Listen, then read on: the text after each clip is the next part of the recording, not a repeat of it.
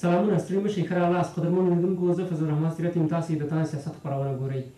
ډېری امریکایي سناتورانو د جو بایډن له ادارې نه غوښتنه کړې ده چې د هغو افغان کمانډویانو 100,000 افغان کمانډویانو ژوند وژغوري چې په افغانستان کې پاتې دي او دوی ژوند له ګواښ سره مخ دی او د دې ترڅنګ دوی ویل دي چې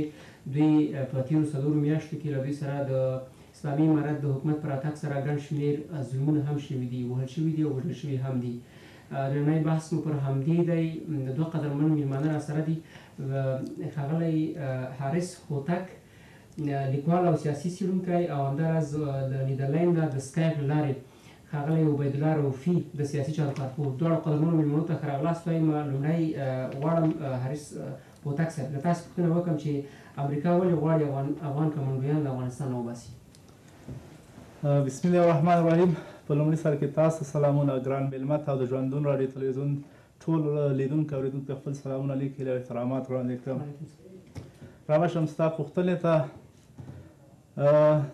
که دوی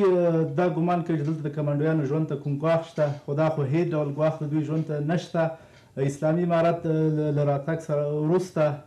ټولو دولتي که هغه نظامي برخه ده که هغه نورې برخې دي ټولو ته عمومي عفوه وشوله د اسلامي امارت یا د طالبانو تحریک مجاهدین د خپلو د امیر امر ته په تمام معنا ژمن دي په هیڅ ځای کې په هیڅ صورت د دوی ژوند ته کوم ګواښ نشته او که تاسو راپورونه تعقیب کړي وي زیاتره مجاهدین د دوی د کورونو دروازو ته ولاړ دي د دوی د سر مال او د عزت په خاطر د هغوی ساتنه او پالنه یې کوي نو هیڅ ډول ګواښ د دوی ژوند ته هیڅ ډول ګواښ نشته او دوی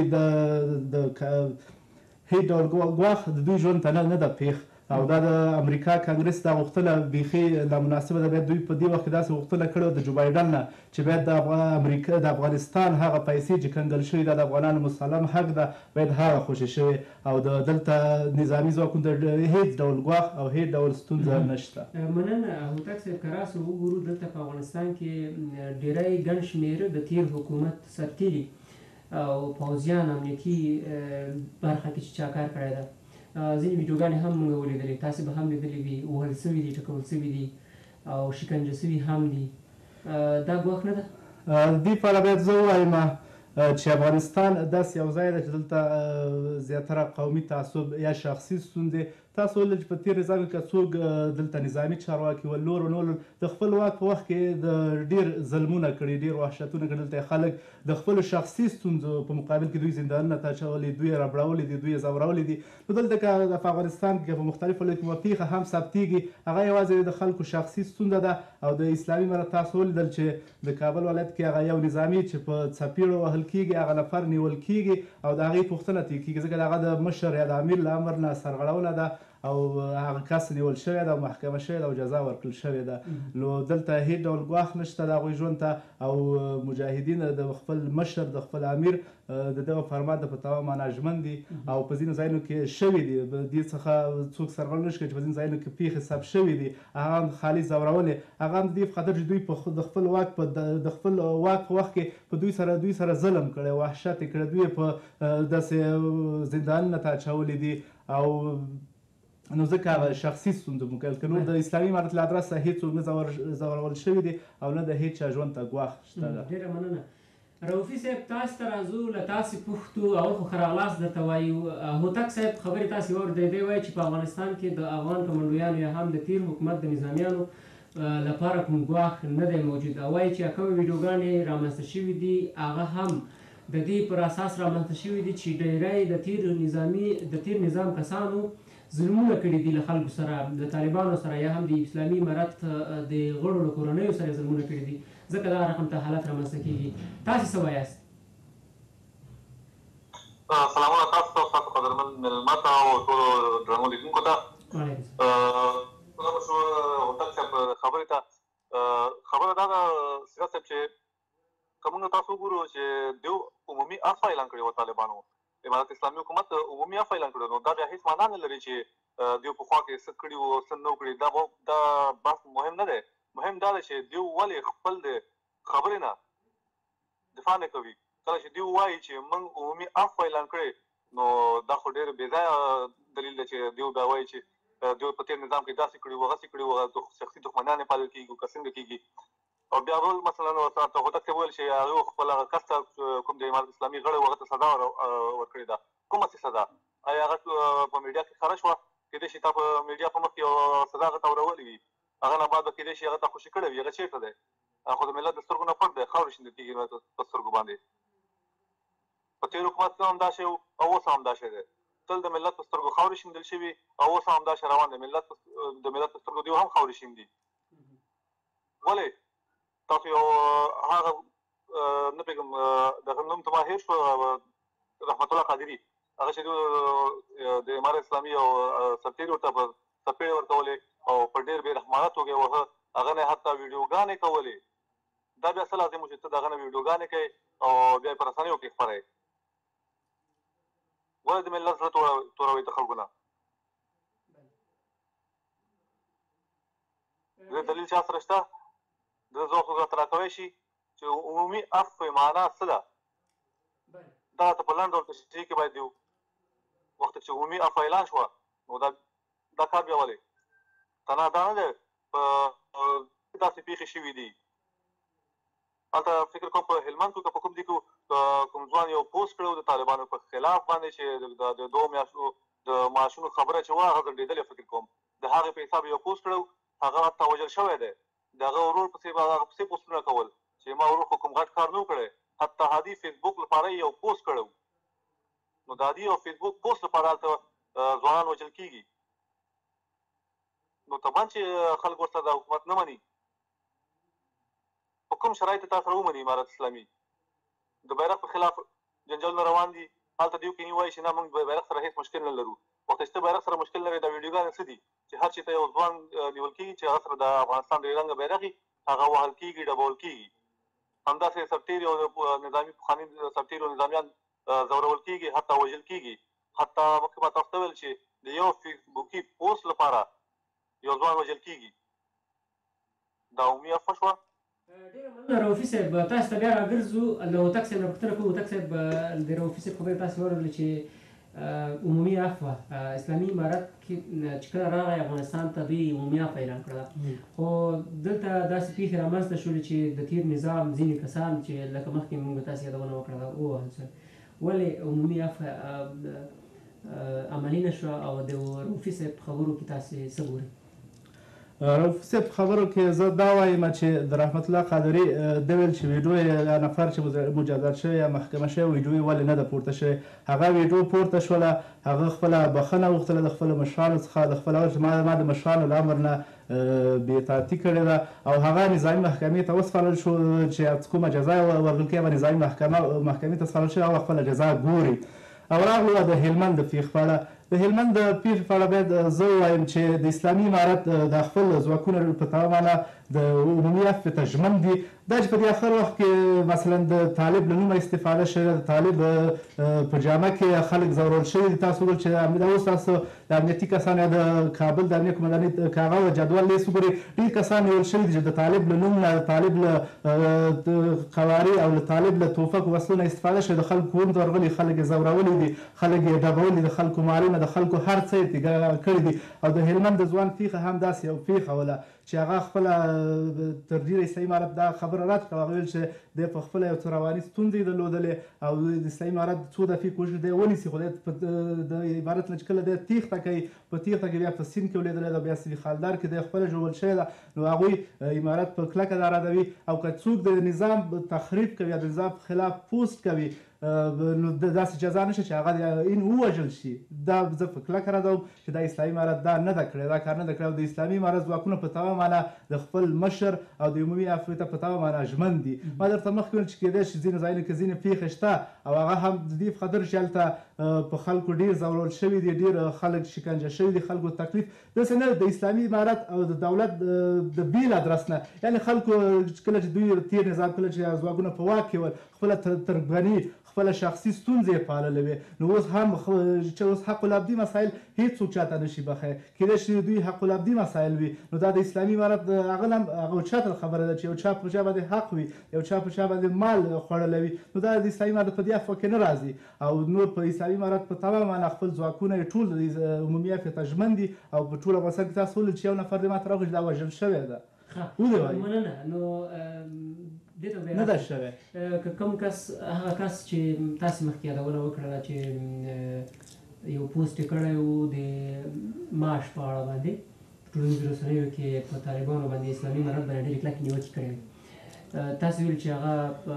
رؤفي صاحب وایي چې هغه ووژل سو، د اسلامي امارت لخوا نه ووژل سو، په همدغه هغه باندې ووژل سو، او تاسو وایي چې دا ردومه، یعنې دا پېښه نه تاسو څومره معلومات لري هغه سړی سره هم ووژل سو؟ په ټولنیزو رسنیو کې خو هغه ته خلکو غبرګون ښودلی و، کورنۍ خپله یې دا وکړله، دوستانو یې دا وکړله چې دا په دغه رقم بڼه باندې وژل شوی دا. هغه انځورونه تصویرونه یې موږ تاسې ولیدل چې ډېر یو بد وضعیت کې په بڼه باندې چې دغسې یو وژل یعنې بیخي نشته ده چې څوک چاته سزا ورکوي. نو تاسو څه خبرې کوئ په دې اړه؟ نو ما خو مخکې وضاحت ورکړ په دې اړه، ځکه هغه که پوسټ کړی که هر څه کړی دا د ملتونو حق ده چې په نظامونو باندې به نقد کوي. سالم نقد د ټولو حق ده. دا د هغه نظامونو باندې چې د نقد هغه ونه لري هغه یې هېڅکله اصلاح کېږي نه. د نقد حق ټول ملت لري، ټول ملت حق لري چې په نظام باندې نقد وکړي، خو سالم نقد، دا نه چې د شخصي او خدای ورپالي د دوی د تخریب په خاطر ته راپورته شي، ځکه دا د نظام تخریب باید ونه کړي، باید سالم نقد وکړي د اصلاح په خاطر. او د هغې پېښې په اړه کوم نقد چې کړی وي یعنې دا غلط و، باید دا وژل شوی وی؟ ما ویل چې دا باید وژل شوی و. ما درته ویل چې دا اسلامي امارت په کلکه رد کړی چې دا کار دوی نه ده کړی، او دی چې کله د ګرفتارۍ په وخت کې 2 دفعې دی ترې تښتېدلی و، او دی په خپله یعنې د رواني ستونزو له امله او دی هلته په سیند کې لوېدلی و، بیا وروسته استمخالدار باندې ژوبل شوی و. یعنې اسلامي امارت دا نه ده وژلی، او د سره دا کوم ظلم چې شوی ده دا دوی نه ده کړی. دا کس چې ووژل سو تاسې وایي چې دا یعنې رواني تکلیف یې درلوده؟ حتما نو. دا نه تاسو معلومات لرئ؟ خو موږ چې څومره دقیق ادرس لرو او څومره چې موږ معلومات کړي دي، دا د اسلامي امارت له ادرس نه و وژل شوی، او دی په خپله یعنې کله چې امنیتي ځواکونه غوښتل چې وتښتي او امنیتي ځواکونه د رانیولو په وخت کې دی دغسې شوی ده. مننه. دلته تاسې یادونه وکړله چې سالم نقد او باید نظام تخریب نه سي. داسې اوس فکر کوم ځوانان داسې څوک شته ده چې نقد وکړي او هغه هم په نقد کې تخریب وکړي؟ په نقد کې تخریب څه معنی؟ په نقد کې تخریب دا معنی چې خلک شخصي عقده وپالي. مثلا شخصي مثلا د نظام سره دوی له اول نه جوړه ده، نه غواړي د اسلامي نظام دلته حاکم شي، په ټول افغانستان باندې حاکمیت ولري، بس د شخصي عقدې نه او د شخصي ستونزې دغه نظام سره لري، او نه غواړي د افغانستان کې اسلامي امارت قایم شي، دایم شي او دوام پیدا کړي. اوس دغسې کسان په افغانستان کې شته چې اسلامي امارت ډېر شته دي، ډېر بالکل شته دي، خو باید اوس په اوس وخت کې ورته کومه ګټه نه کوي. بیا د دې په ځای چې موږ تاسو د نظامونو تخریب وکړو، بیا د نظامونو ملاتړ وکړو، ځکه همدا نظام دی چې ولسونو ته هوساینه راوړي، ولسونو ته سوکالي راوړي او ولس ته امنیت راوستي. موږ باید اسلامي امارت کلک ملاتړ وکړو، تر څنګ یې ودرېږو. ډېره مننه. رؤفي صاحب، تاسې به د هوتک صاحب خبرې اورېدلې وي. دی وایي چې حق العبدي هغه مسایل چې د بنده په بنده باندې حق وي یا هم یو جنجال ولري، اسلامي امارت په دې کې کار نه لري، هغه نو دوی وایي حق لري چې یو څه وکړي، داسې پېښې رامنځته کېږي. دویمه خبره یې دغه کس په اړه باندې وکړله چې په ټولنیزو رسنیو کې پخوا دغه انځورونه خپاره سول، هغه انځورونه تاسې هم لیدلي دي، وایي چې دې رواني تکلیف هم درلوده. تاسې هوتک صاحب ته څه ځواب لري او ستاسې نظر څه دی؟ هغه خو دا د هغه رواني تکلیف درلوده، بیا به یې فامیل پسې داسې پوښتنه نه کول. د هغه ورور د تقریبا 2 که 3 پوسټ چې وکړل چې زما ورور بېګناه و، هغه هېڅ ډول تکلیف نه لري، جوړ تیار دی، صرف دغه یو پوسټ لپاره هغه وژل شوی. هم تر دې چې هغه کله له کوره وویستل شو، ویوړل شو، نو د هغه تره او فکر کوم د 2 کسه نور د کلي مشران سپین ږیري هم تللي وو، هلته د هماغه ساحې او دې مربوطه عهدې ته تللي وو. نو هغوی ورته ویلي چې اوس فعلا د توقیف لاندې دی، هغه شخصي مسله ده، هغه مخکې کوو او دې ته خوشي کوو، تاسو ته کور ته لیږو، تاسو لاړ شئ کور ته. هم تر دې پورې دوی ورته ډاډ هم ورکړی و طالبانو یا د امارت اسلامي غړو. نو کله چې دوی کور ته لاړه، بیا په سبا باندې بیا همداسې، نو فکر کوم اخره کې خپل په ژمنه بیا دوی عمل نه وکړی چې تر څو یې ووژه. نو دا هېڅ امکان نه دی چې هوتک دا خبره کوي چې هغه رواني تکلیف درلوده. رواني تکلیف نه درلوده، دا خبره زه بلکل ردومه. که رواني تکلیف درلوده نو ولې د هغه ورور بیا پوسټونه کول او که د هغه ورور پوسټونه کول او د رښتیا رواني تکلیف درلوده، ولې اسلامي امارت غړو بیا د قضیه تعقیب ونه کړله، ولې ونڅېدله تر اخره پورې، ولې بیا د هغه ورور میډیا مخته رانوسته چې هغه باید اقرار کړی و چې نه دا خبره نه ده، زما ورور رواني تکلیف درلوده. نو زه نه واضح ښکاري د خبرو نه چې هغه رواني تکلیف نه درلوده، ورسره عدوي چلند شوی دی او صرف دغه یو پوسټ لپاره هغه وژل شوی، دا باید یې ومني. او بله خبره مخکې هوتک صاحب وکړه چې هغه حق العبدي تا خو داسې دی چې که هغوی راځي تاسو ته لیده کوي نو باید په اسلامي او شرعي طریقه باندې د هغه دواړو طرفینو مشکل حل شي نو دا خو معنا نه لري چې د حق العبدي په نوم باندې داسې جنجالونه رامنځته کوي خلک وهي ډبوي او حتی داسې چې مرګه پورې ګواښل کېږي نو واضح خبره خلک به وطن پرېږدي وطن نه به تېښي او بله خبره دا چې دوی وایي چې داسې خلک شته په نظام په افغانستان کې چې دوی نه غواړي اسلامي امارت نظام دلته پاتې شي دا خو په هر نظام کې داسې خلک موجود وي اوس په تېر نظام کې هم په جمهوریت کې هم داسې خلک ډېر موجود وو چې هغوی ورته جمهوریت سره مخالف وو حتی په میډیا کې تل مخامخ بحثونه به یې کول هغوی ویل چې موږ جمهوریت نه غواړو هغوی ته خو هېڅ وخت په جمهوریت کې خطر پېښ شوی نه وو نو که اوس دوی وایي چې حتی هغه خلک چې دوی اوس هوتک صاحب ویل چې د امارت اسلامي د نظام خلاف دي هغوی ورته اوس مخامخ بحثو ته نشي راتلی تلویزیونو کې نور شیونه خو لا لرې نه پرېږده ولې علت یې څه شی دی ازادي بیان څه ته وایي ازادي بیان څه معنا څه شی دی ازادي بیان ته باید تاسو احترام ولرئ که تاسو چېرته غواړئ چې وطن جوړ کړئ وطن ته خدمت وکړئ نو هغه ټول شیونه چې ملت تاسو نه غواړي تاسو ولې ورته رامایي کوئ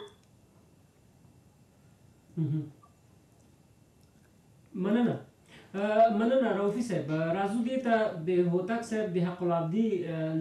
یو مطلب دا و چې تیر نظام یا د تیر نظام امنیتي برخه کې چې چا کار کړی دی هغوی د اسلامي امارت له غړو سره ظلمونه کړي له کورنیو سره ظلمونه کړي دي نو دا ځینې جنجالونه دی وایي چې راپیدا کېږي له دې نه مخکې نه راپیدا کېږي چې هغوی ځورېدل شوي دي دوی ځان نشي کنټرولولی مجبور دي چې خپله غچ واخلي زه له تاسې نه پوښتنه کوم چې دغه ځورېدل به تر څو وي یو نظام ړنګېږي بل نظام راځي بیا به هغوی خپله بدله اخلي بیا چې دا نظام خدای نخواسته لرې کېږي یا له منځه ځي یا هم بل نظام پر ځای راځي بیا بل څوک واک ته رسېږي بیا به هغوی په دوی ظلمونه کوي دا ظلمونه به تر څو پورې زموږ په هېواد کې دا د تاسو ما مخکې ویل سیاست صاحب داسې باندې لټول دي چې حق العبدي په نوم والا د په تېر نظام په چا باندې ظلم کړی یا هغه په چا فلاني باندې ظلم کړی فلاني په فلاني باندې ظلم کړی داسې باندې لټول دي خپل ځان ته یو لاره جوړول ده چې دوی باید خپل هغه کړنې چې دوی پر دې تر شا کېږي دوی ترسره کوي داسې یو باندې جوړول دي دا هېڅ معنا نه لري دا څه معنا لري چې هغه خپل حق العبدي حساب باندې د هغه په فامیل باندې هغه په خپل نظام وخت کې ظلم کړی هغه اوس خپل قصد اخلي دا خو هېڅ معنا نه لري دا بیخي غلطه خبره ده تاسو باید کنټرول کړئ ولې پرېږدئ تاسو دې خبرو ته تاسو حکومت ولې کوئ په خلکو باندې ولې غوښته چې نظام خپل په لاس ونیسئ چې کنټرول نشي کوئ مدیریت نشي کوئ نو راغلی ولې بیا دا خو ستا مسله ده چې دې باید کنټرول کړي دا به تر کله پورې روان وي همدا پوښتنه زه هم کوم دا به تر کله پورې روان وي چې سبا مثلا بیا بېرته ستا نظام سقوط کوي بېرته جمهوریت راځي بیا بېرته دا سرتېري پاڅېږي هغه د دې خلکو هغه کوي د خلکو سره ظلم زیاتی کوي همداسې لکه تاسو شو سوال کړی دی بیا هماغه شی شو تېر شي دې خبرونه دا ظلم زیاتی پرېږدئ خدای ته وګورئ رسول ته وګورئ او د افغان ملت دومره ځورول شوی ملت دی نور او نور یې تاسو مه ځوروئ نور یې په تنګ مه راوړئ چې نور یو خو دونه مجبور شوي چې هر څوک همدا کوشش کوي چې وطن پرېږدي او وتښتي له وطنه په چا حکومت کوي چې دا وطن ټول پرېږدي وتښتي په چا حکومت کوي خپل پر ځان باندې حکومت کوي په هغه دښتو غرونو باندې حکومت کوي بیا تش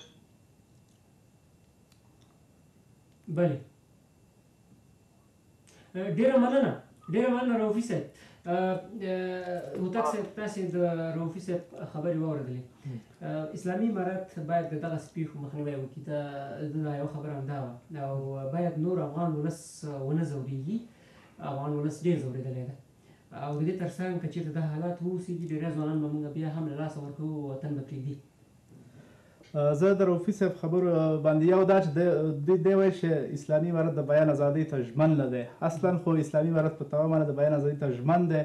بیان ازادۍ ته په تېر وخت کې جمهوریت ژمن نه و تاسو ولید په آخر وختونو کې د متقي صاحب یو مرکه شوی متقي صاحب یو مرکه شوی هغه اجازه ورنه کړو چې هغه ته خپره شي دا 20 کاله کې تاسو ماته یو هغه وښیي چې د متقي صاحب یا د اسلامي امارت حتی د ذویله مجاهد خبرې نه راخیستل کېدلې هغوی مرکې نه کېدلې حتی دوی بیخي د ټول د بیان ازادۍ نه محروم ول نو دا څنګه بیان ازادي وه چې حتی د متقي صاحب یخوي خپرونې ته اجازه نه ورکول کېږي چې هغه خپره شي حتی نو د بیان ازادي ته خو دوی ژمن نه ول اسلامي امارت خو د ګورئ دا اوس په بحثونو کې په هر تلویزیون کې په سیاسي بحثونو کې یو دولت کسان هم نه چې څوک دولت ملاتړ کوي څوک چې د اسلامي نظام ملاتړ کوي دواړه خوا د ناستې سره بحثونه کوي هیڅ خبر نشته نو چاته ستوشه دوی په تمام معنا د اسلامي امارت د بیان ازادۍ ته ژمن دي دویم دا چې دا وایي چې باید اسلامي امارت داسې پیښو مخنیوی وکوي اسلامي امارت په تمام معنا یې داسې پیښو مخنیوی کړی ده او کوي تاسو وګورئ چې د یوې څپېړې پوښتنه دلته شته ده دلته یعنې اوس یو نظام شته ده یو قانون شته یو څوک شته د یو چا نه پوښتنه وکړي چې ولې تا دغه سړی وځوراوه یعنې دلته یو څوک اوس یو قانون شته نظام شته عدالت شته اسلامي نظام په همدا معنا اسلامي نظام تر ټولو مهم اصل دا چې هغې کې باید عدالت وي او دا چې بیا نه وي دا خو بیا هېڅ معنا نه لري نو تاسو ولې چې رحمت الله قادر چې دی یادونه وکړله تاسو ولې چې هغه نفر ده ونیول شو یعنې هغې 2-3 څپېړه وهلې هغه نفر ونیول شو نظامي محکمې ته وسپارل شو هغه به خپله سزا ګوري د خپل جرم په اندازه به خپله سزا ګوري او اسلامي امارت هیڅ چاته اسلامي امارت ټول مجاهدین د خپل امر ته په تمام معنا ژمن دي او په هیڅ ځای کې له مغه 2-3 پیښو نه وروسته هیڅ پیښه نه ده ثبت شوې ده او ټول او که دا دی چې داسې خبر کړي دوی په خپلو ځواکونو باندې یا کوم تصرف نه لري یا د خپل ځواکونه دوی د امر نه سرغړونکي داسې هېڅ کوم څه نشته او دوی ټول ځواکونه د خپل امیر د خپل مشر امر ته په تمام معنا اطاعت کوي او په تمام معنا ژمن دي ډېره مننه رؤفي صاحب تاسو ته راځو د امریکا د سنا جرګې د غوښتنه چې له جو بایډن نه یې کړې ده چې افغان کمانډویان له افغانستان نه وباسي تاسې ورسره څومره موافق یاستئ زه ورسره تل کې سره موافق یم ځکه چې دوی نه غواړي چې هغه سره په ګډه کار وکړي په تېر نظام کې هم داسې کله چې دوی د صحنې تر شا وو مثلا هغه وخت کې نظام جمهوریت وو دا چې وایي طالبانو چې دا سرتېري شي دا کافران دي او دا بېدینه دي او دا مرتد دي او دوی حتی تر دې پورې چې په دوحه کې دوی امریکایانو سره چې موږ به نور امریکایي سرتېرو سره نه کېږو یعنې هغه دوی ته بهتره ښکاره شوه لکن دوی خپل اردو سرتېرو سره یا کمانډویانو سره چې هغې مسلمان او هغې سره جنګېدل نو دا دې خبره ده واضح خبره ده چې دوی تل هماغه غوښتل چې د امریکا سره سوله وکړي او د اسلامي نظامونو سره جنګ وکړي ځکه موږ اردو چې کوي کمانډو کوي موږ پولیس وو په ټول اسلامي مسلمانان ول د همدغه اسلامي حکومت ول د همدغه افغانستان زېږېدلي بچیان ول نو زه په دې سره سل فیصده موافق یم چې کله دوی نه ووتل شي افغانستان نه لاړ شي نو هغوی ژوند به د خطر نه وژغورل شي ورته ډېر خطرات موجود دي دا خو پردې تر مخ خبرې چې دوی وایي چې موږ ورسره هېڅ تان لرو د پردې تر شا په ورځ کې لساو سلهاو دغسې اوازې خپرېږي راپورونه راځي موږ ته هم حتی بعضې دوستان مسیجونه او راپورونه لیږي چې په دغه ځای کې داسې کار وشو په دغه ځای کې داسې یو پخوانی قمندان یو پخوانی جنرال یو پخوانی ډګرمن یو عسکر هغه ووژل شو نو بهتر همدا دی چې هغه د افغانستان نه وځي او افغانستان همده خلکو ته پاتې شي همده خلکو ته د دې په مبارکي ځکه دوی نه غواړي چې وطن وکړي آیا که دوی غواړي چې وطن جوړ کړي نو هغوی ته باید داسې زمینه برابره کړي چې هغوی ته چې دوی سره ګډ کار وکړي مثلا دوی سره باید اوږه په اوږه کار وکړي چې تر څو وطن جوړ کړي د دښمن پلانونه شنډ کړي واضح خبره ده موږ زموږ ګاونډیان تر ټولو لوی دښمنان دي موږ لپاره نو که دوی چېرته غواړي چې وطن آباد کړي افغانستان ته سوله امن او امنیت راولي افغانستان د نړۍ سره سیال کړي نو دوی نه باید ګټه پورته کړي ولې دوی ګټه ترې نه پورته کوي ولې په کور کې نه ولې ولې همدا چغې وهي چې د تېر حکومت خلک چې وو ټول فاسدین او په دې حکومت ورته ځای نشته خو تمام خبره ده چې کله په حکومت کې هغوی ته ځای نشته نو هغوی مجبور دي چې لاړ شي وطن نه وطن پرېږدي ډېره مننه رؤفي صاحب تاسو ته بېرته راګرځو هوتک صاحب تاسو نه زه پوښتم رؤفي صاحب وایي چې دې سره دی موافق نه چې له افغانستان نه دغه کمانډویان د افغان پوځ پخواني کمانډویان باید لاړ شي امریکا ته دوی ژوند له خطر سره مخ ده دا به څومره لوی زیان زه د رؤفي صاحب خبرو ته دا وایم چې د دوی امنیتي ځواکونه یا د کمانډویان چې دوی غواړي له هېواد نه ووځي دوی ژوند ته هېڅ ډول ګواښ نشته دوی سر مال هر څه محفوظ دي په خپل وطن کې بل تاسو وګورئ چې د تیر نظام کسان دا اوس فعلا په اسلامي نظام کې اسلامي امارت کې شته دي. تاسو د تیر ورځ هغه راپور اورېدلی چې د ملي پولیس اکاډمۍ ټول هغه مسلکي کسان بیرته خپلو دندو ته په عادي ډول راګرځېدلي دي او هغوی ژمنه کړې ده چې خپل هیواد خپل ملت ته به خدمت کوي او دا دوی کمانډوي ځواکونه که غواړي چې له هیواد نه وځي نو حتما هغه د هیواد سره به مینه نه لري، هغه د هیواد دغه مالکیت حس نه لري. نو دوی په هغه وخت کې هم تاسو وکتل چې د اسلامي امارت په خلاف دوی دا 20 کاله جګړه کړې ده، دوی سره فکري عقیدوي دا ټول ستونزې برسیره، بیا هم اسلامي امارت هغه مسلکي کسان ټول په خپل ځای په خپلو دندو ګمارل دي. که څه هم همدغه ځواکونه 20 کاله د امارت په خلاف جنګېدل، د اسلامي امارت د ځواکونو په خلاف جنګېدلي، د جګړې ډګر ګرم ساتلی دی او د هغوی سره په فکري عقیدوي په ټول هغه باندې خلاف هم دي. خو بیا هم اسلامي امارت وایي چې په هغه کسانو باندې چې هغوی مسلکي دي هغوی باندې د هېواد سرمایه ځای مصرف شوې ده او هغوی هغه کسان چې هېواد ته او خپلو دیني او ملي ارزښتونه ژمن دي هغوی ته یې ځای نه ورکړي دي او عملاً تاسو ګورئ چې دوی خپل کارونه مخ ته وړي. تاسو ګورئ دا چورلکې تیاري وګورئ، ټولې کله چې صفرونه کیتې د افغانستان څخه د امریکا سره ووتل هغه یې ټولې تخریب کړلې، له منځه یې یوړې. که دا د دوی د مالکیت حس نه درلودی یعنې دا هېواد دوی خپل نه ګاڼه، ځکه یې دا شیان له منځه یوړل. همدغه کسان چې بیا د مالکیت حس درلود هغه پیلوټان هغوی په افغانستان کې پاتې شول. تاسو ګورئ چې بله ورځ یو راپور کې 240 الوتکې بیرته دوی فعاله کړي دي او بیرته جوړې کړي دي. همدغه پخواني انجینران ول هم دوی بیرته جوړې کړي دي او په خپله په خوی درولي دي. تاسې وایئ چې اسلامي امارت ګڼ شمېر د تیر نظام سرتېري بیرته خپلو وظیفو ته راوستلي. دلته دفاع وزارت وایي چې موږ 1 لک اردو جوړو او د تیر نظام 3 لکه اردو وه. نو 3 لکه اردونه څه د اسلامي امارت سي او څومره به د تیرې اردو نه راواخیستل سي؟ دا به زه وایم چې په تیر نظام کې که 3 لکه اردو یوازې تعداد وه، په هغې کې ډېر خیالي اسکر هم ول. تاسو که تیر ورځو کې د لوی درستیز خبرې اورېدلې هغه ویل چې د 3 لکه اردو اصلا وجود نه درلود. د 3 لکه اردو له امتیازات هغه معاشونه هر څه اخیستل کېدل، هغه جنرالان و هغې کې فساد یې کوه، د هغوی هر څه یې ځان ته اخیستل او 3 لکه اردو اصلا شتون نه درلود. او بل اساسي خبر دلته ده چې موږ اوس غواړو چې که موږ ته اوس تعداد د اردو باید 1 لک اردو مثلا اوس اسلامي امارت چې موږ 1 لک اردو جوړوو نو موږ اسلامي امارت دا هڅه کوي چې دوی تجهیز تکفیر هر څه د خپلو داخلي عایدات نه هغه کړي. نو موږ چې څومره هغه ضرورت ده باید هغومره اردو جوړه کړو چې موږ سبا دوی معاشات د دوی نور امکانات هر څه ورته برابر او د خپلو داخلي سرچینو نه برابر کړی شو. ځکه تاسو ګورئ چې په اوس وخت کې نه بهرنۍ مرستې شته ده نه هېڅ شی نشته، ټول هر څه که نظام اوس چلیږي هم په خپلو داخلي عایدات باندې چلیږي او همدومره اردو ته چې د موږ هېواد ضرورت لري او موږ دوی مصارف هر څه کولی شو هغه اردو به جوړېږي. ډېره مننه. رؤفي صاحب تاسو ته راګرځو، هوتک صاحب خبرې تاسې واورېدلې وایي چې په افغانستان کې تېره اردو 3 لکه ته شمېر رسېده خیالي وه.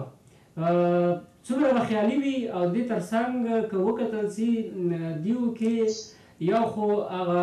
نظامي پوځیان البته جنرالان وو، غټې رتبو والا کسانو چې هغوی وتښتېدل لاړل او نور ټول همدلته په افغانستان کې پاتې شول د اردو د برخې. دې کې به څومره خیالي وي او اسلامي امارت وایي چې موږ 1 لک اردو جوړوو.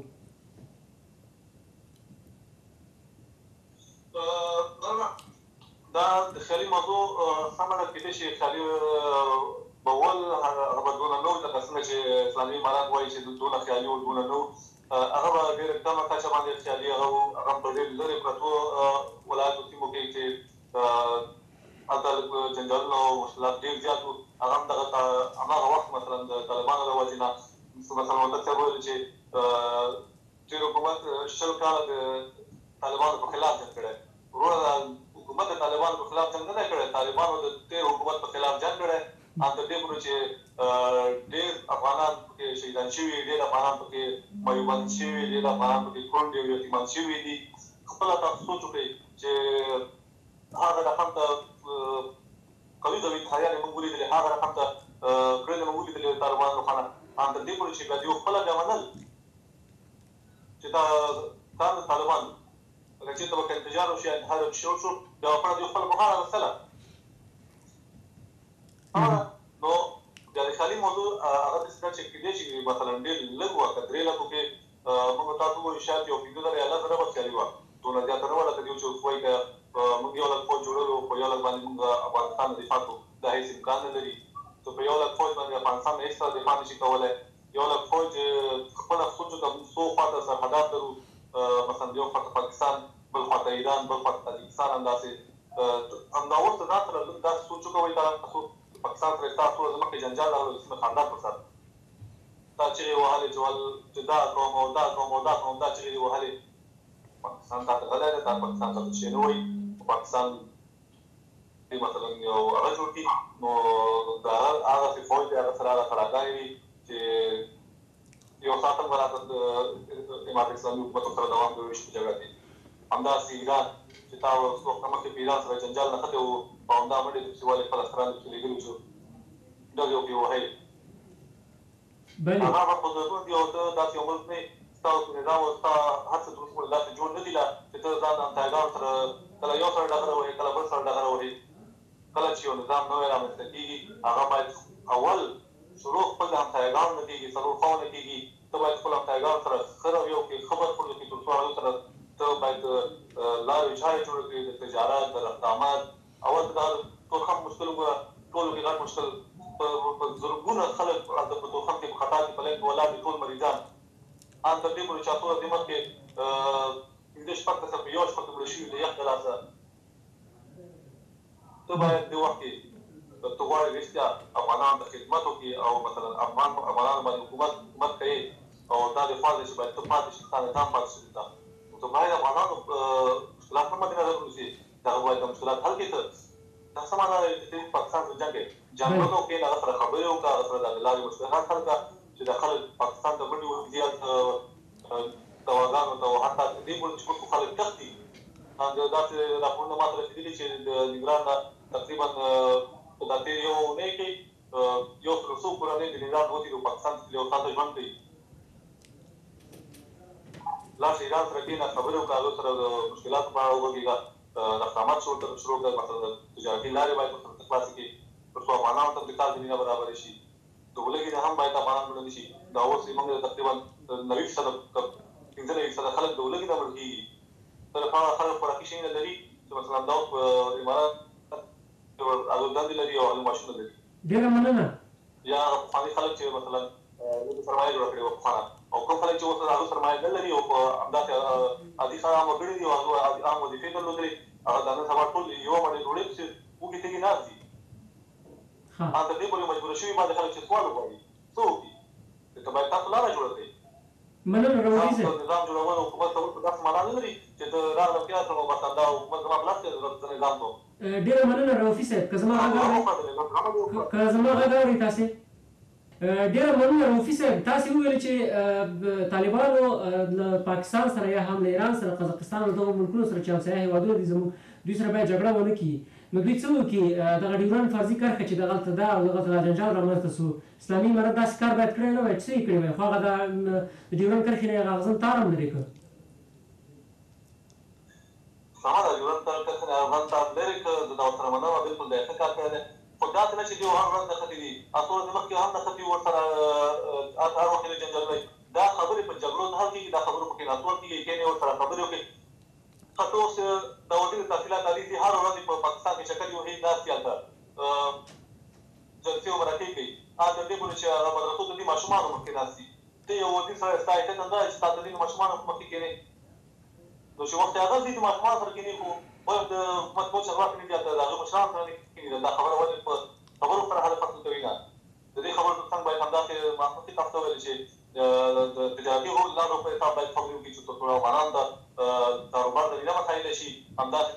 د خلکو مشکلات مثلا پاکستان ته ځي خپل مریضان وړي دغه لارو کې چې کوم مشکلات دي دغه مشکلات حل شي دا خبرې هر څه مشکلات چې دي دا په خبرو حل کېږي په جنګ نه حل کېږي دا په جنګ حل کېدلی افغانستان به اوس افغانستان خو څه چې اوس همداسې فلسطین او عراق او اکثر اسلامي هېوادونه به اوس د نړۍ آباده ملکونو په جنګ کېدلی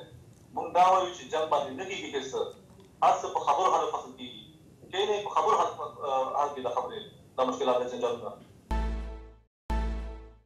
راځو هوتک صاحب لکه روفي صاحب وویل چې طالبان باید د همسایه هیوادونو سره جګړه ونه کړي او د خبرو له لارې د مسلې حل او فصل کړي او د دې ترڅنګ وایي چې خلک په بد وضعیت کې دي نور اولویتونه باید نور وخت ورکړي. تاسې د روفي صاحب خبرې واورېدلې ټولو کې څه خبرې که تاسو پکې لرئ مهرباني؟ د روفي صاحب خبرو ته ده ویل چې خیالي اردو په اړه یې ویل چې ده ویل خیالي کېدای شي 15 یا 10 زره پورې خیالي اردو یعنې 2,90,000 اردو دلته شتون درلود. د 2,90,000 اردو په شتون کې پاکستان هر وخت په کونړ په پچیراګام دانګام ولسوالۍ باندې هره ورځ تر 300 پورې توپونه ویشتل راکېټونه ویشتل. هلته د هغې په وجه خلک کډوال کېدل خپل کورونه هغه ځای ناباول او نه حتی تلفات یې اړول. هلته په ایران کې زموږ د مهاجر سره څومره بد وضعیت کې ده حتی سیند ته وغورځول شول اور ورته واچول شو خو حتی تر دې پورې چې نه د پاکستان هغه سفیر احضار نه شو پارلمان احضار نه کړ د ایران سفیر احضار نه شو. خو نن یو څوک شته نن دلته یو وطن اوس مالک لري دلته اوس یو څوک شته چې د خپل سرحد نه دفاع کوي. نن اوس مهمه دا ده چې که یو لک اردو وي خو دلته اوس د هېواد د مالکیت حس شته. په تېر نظام کې د مالکیت حس اصلا وجود نه درلود. یا لمونږ دی اوس وایي چې 2,90,000 اردو شتون درلود خو بیا هم زموږ د سرحد نه دفاع نه کېدله. تاسو ولیدل چې اسلامي امارت ځواکونو تېره ورځ ازغن تارې ترې راټول کړ هغوی به د راکي جوال په ډي سي توپونه ورکړل هغوی یو ډي سي توپ چې دوی 52 ډي سي توپونه پرې ویشتل. یعنې اوس دلته یو څوک شتون لري د خپل هېواد له سرحداتو له ټولو نه ساتنه کوي. په تېر نظام کې تاسو چې هیڅ ډول د مالکیت هیڅ شتون نه درلود د خپلو سرحداتو نه ساتنه نه شوی کولی. نو اوس دلته یو څوک شتون لري د خپلو سرحداتو ساتنه کوي. او بل دی راغله تاسو وایئ د متقي صاحب تېره ورځ خارجه وزارت خپل هغه وکړي چې موږ به په ډیپلوماټیکو لارو دا مسله حل کوو خو هغه وخت کې چې زموږ په خاوره باندې تېری کېږي باید لومړی ساتنه وشي لومړی ترې ساتنه وشي لومړی باید غبرګون وښودل شي وروسته بیا خبرو اترو د لارې به دا حل کېږي او دا د ډیورن یا د فرضي کرښې دا اغزن تر ټول شوې ده او دا به د خبرو لاره هم حل کېږي. خو اوس دلته د هېواد اوس مالک لري چې هر د تاسو ګورئ د اسلامي امارت داسې پالیسي ده چې موږ د هېڅ ګاونډي په خلاف موږ هېڅ ګاونډي ته ګواښ نه وي خو که بل ګاونډی دی موږ ته ګواښ نه وي. یعنې یو بېطرف یو مثبت سیاست لري چې موږ د هېڅ چا په داخلي چارو کې لاسوهنه نه کوو بل څوک دی هم زموږ په داخلي چارو کې لاسوهنه نه کوي. موږ د بل چا په خاوره د بل چا په سرحد باندې تېری نه کوو. نو دوی هم زموږ په خاوره زموږ په سرحد زموږ په فرضي کرښه باندې تېری نه کوي او که څوک تېری کوي نو بالمثل یا عکس العمل به ورسره کېږي او بالمثل عمل به ورسره کېږي. نور دلته دا هېواد اوس مالک لري او د خپل خاورې د ساتنه بیخي پر ځان فرض بولي. ډېره مننه ملتق صاحب. روفي صاحب تاسو ته راځو له تاسو پوښتو د افغان پوځ یا د تېر نظام کمانډویان د برټانیا حکومت غوښتنه کړې وه چې دوی به خپل پوځ ته جذب کړي. آیا ستاسو په نظر امریکا هم همدغه اراده لري؟ ګورئ ما تاسو ته ویلې چې که دوی نه غواړي چې هغوی راشي حکومت ته ځان ته راشي هغوی سره یو ځای کار وکړي ځکه که هغوی راځي هم هغوی سره دا ډار شته دی که چېرته موږ اوس لاړ شو مثلا طالبان د اسلامي امارت ته لاړ شو هلته ورته وایو چې موږ مثلا په تېر حکومت کې موږ دا وظیفه درلودله یا موږ په کمانډو کې وو حتی هغوی سره دا ډار دی کېدای شي موږ هماغه سات کې هغوی ونیسي او موږ مړه ژوندي وو چې حتی وروسته به پسته دوی ووژل شي. یعنې د مرګ وختونه دوی ته ډېر زیات موجود دي. نو واضح خبره ده که چېرته دوی داسې تعهد ونه کړي اول که دوی غواړي چې هغه چېرته دا 100 زره کمانډویان د افغانستان نه ولوځي او دوی سره کار وکړي نو دوی باید داسې تعهدات وکړي هغوی سره د نړیوالو په مخ کې د نړیوالو سازمانونو سره د میډیا پر مخ کې باید دوی هغسې تعهدات وکړي چې په هېڅ صورت دوی سره موږ هېڅ نوع مشکلات نه لرو او دوی د ژوند چې هر هم دوی سره څه پېښه کېږي د هغوی ذمهوار موږ یو. غیر له هغه نه هېڅ امکان نه لري. نو ما تاسو ته مخکې ویلې غیر له هغه نه اول که زه یم مثلا زه راځم د یو کمانډو سره تېر یم نو زه ځم مثلا امارت اسلامي نظام د هغوی ته وایم چې مثلا زه په تېر حکومت کې کمانډو کوم او په دغه ځای کې مې وظیفه وه نو طبعا دا خبره زما ذهن ته راځي ما سره به دا یو دا وي که چېرته دوی ته ځان معرفي کړم نو ما ته کېدای شي دوی جنجال وکړي. نو دا په یو شخص امکان لري چې دوی په وطن کې پاتې شي او مثلا دوی سره په ګډه کار وکړي چې تعهدات وشي د میډیا په مخ کې دوی ژمنه وکړي تعهد وکړي چې موږ غواړو دوی سره یو ځای کار وکړو افغانستان آباد کړو او افغان ملت ته خدمت وکړو. بل لاره بله چاره نشته او غیر له هغه نه که دا کار نه کېږي نو بهتره لاره همدا ده چې هغه خلک هم مثلا خوشي کړي وطن ته لاړ شي باندې ځکه د هر څه نه انسان ته خپل ژوند مهم دی. ډېره مننه ډېره مننه. هوتک صاحب وروستۍ پوښتنه به همدا وي چې افغان حکومت یا اوسنی حکومت څنګه کولی شي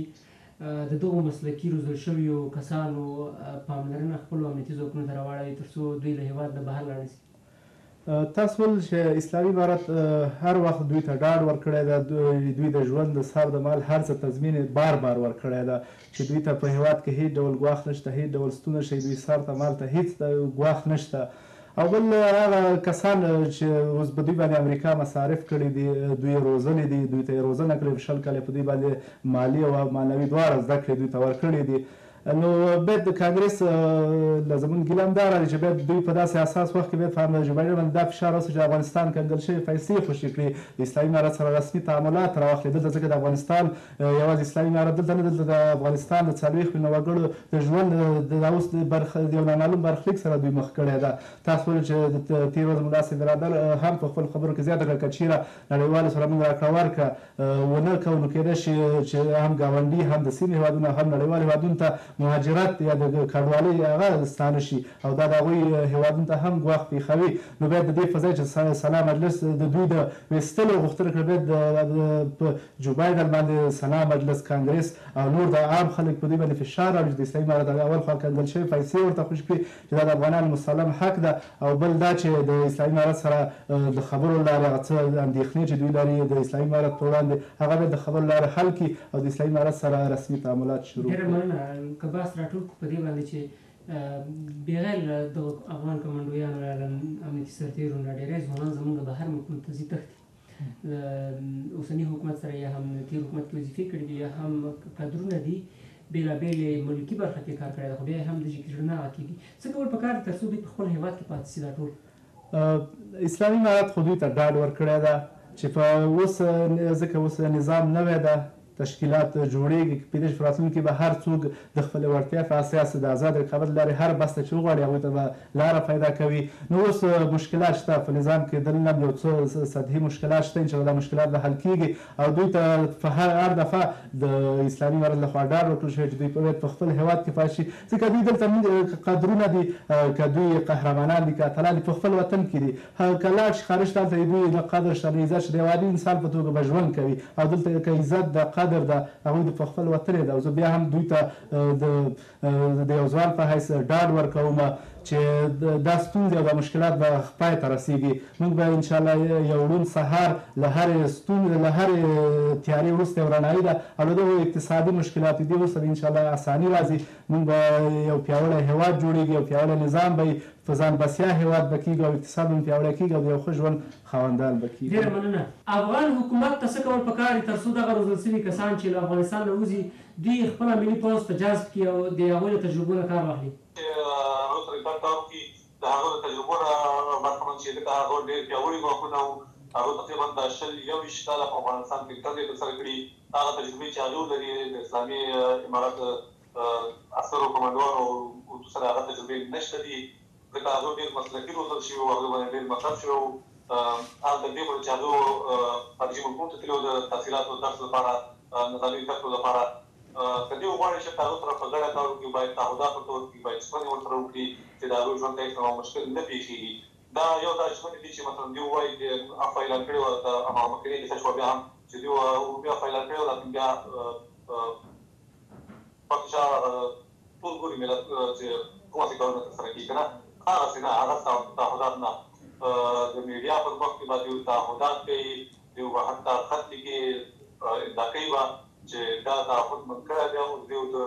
ژوند کې به هېڅ ډول مشکلات نه پېښېږي، نه یې موږ لخوا نه د بل چا لخوا، او دوی به په ګډه د اسلامي امارت ځواکونو سره خپل ملت ته خدمت کوي او د دې لپاره چې تر څو افغانستان د نړۍ سره سیال کړي. ډېره مننه. چې ګورئ ما تاسو مخکې دا خبره وکړه چې هر څه په خبرو باندې حل کېږي، په جنګ و جګړه باندې نه حل کېږي. دا هېڅ معنا نه لري چې هر ورځ دومره یو وزیر پاکستان ته روان دی، بیا دوی د پاکستان سره جنګ هم کوي. دا واضح خبره ده، دا سیاسي لوبه ده. زه سبا هم پرېږدم ټول هغه لوستلي خلک دي په افغانستان کې نن سبا اکثره خلکو تعلیم متحصل کړی، اکثره خلکو ډېر پوهېږي په سیاست باندې چې دا کومه څه لوبه روانه ده. دا په ډیورنډ کرښه کې هغوی سره جنګ کوي او بیا ورځ په هفته کې یو ورځ وزیران دې راخوشي پاکستان ته ځي، هلته ناستې پاتې کوي، هلته مولانا فضل الرحمن سره ګوري او پلالۍ سره ګوري، پاکستاني سره ګوري. نو واضح خبره داسې د ملت په سترګو خاورې شیندلې دي دا کوم چې په ډیورنډ کې د جرمن کې هغه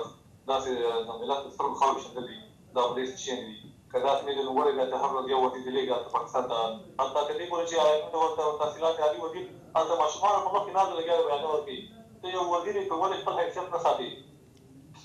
بله اول د اسلامي امارات دا وايي چې کله چې یو خپل کابینه جوړوي نو ولې تاسو کسان په دغه حکومت چې هغه د هغه د حق نه لري تاسو ګرځي نه په تاسو د چلنج کومه چې هغه تعلیق نه لري چې تاسو تعلیق ولې شوی دی ولې د ځوانانو ژوند تباه کوي ډېر مننه رفیع صاحب که زما آواز اورئ زموږ د خپرونې وخت کم دی رفیع صاحب زموږ د خپرونې وخت کم دی له تاسو ډېره مننه د سکایپ له لارې ښاغلی عبیدالله رفیع له نیدرلینډ د سیاسي چارو کارپوه له تاسې ډېره مننه او همداراز حارث هوتک سیاسي چارو کارپوه له تاسې مننه چې په خبرو